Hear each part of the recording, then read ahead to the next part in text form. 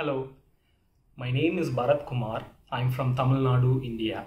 Set in rural Tamil Nadu in the 90s, my story Thambi explores the themes of grief and friendship through an unlikely relationship between a young sensitive boy and a woman with a mental illness. I chose to submit my story to the Commonwealth Short Story Prize because it's one of the most prestigious literary prizes for short fiction. The prize has always been supportive of stories that are deeply rooted in place and has been sensitive of new languages of fiction. And talking about the inspiration for my story, it is loosely based on my personal experience growing up in a village in Tamil Nadu. Like the main character in the story, Kamala, I did grow up with someone with an undiagnosed mental illness.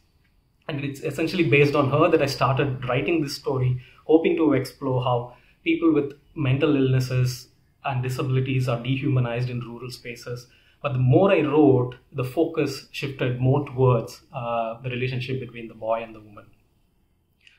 And a particular moment that made me want to write this story is when, many years ago, I had gone back home for a short vacation and learned that this real-life Kamala had passed away. And in those months, my parents didn't think it was important to inform me of her death, and I myself had completely forgotten about her ever since I moved out of my home 16 years ago. I thought there was something cruel about the whole thing when I heard about her death.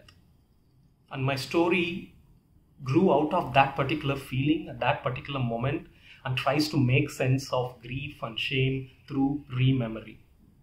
But the story is also about childhood and how magical their relationship is with the world, and how children too have infinite capacities to deal with difficult and complex emotions. Our stories connect us.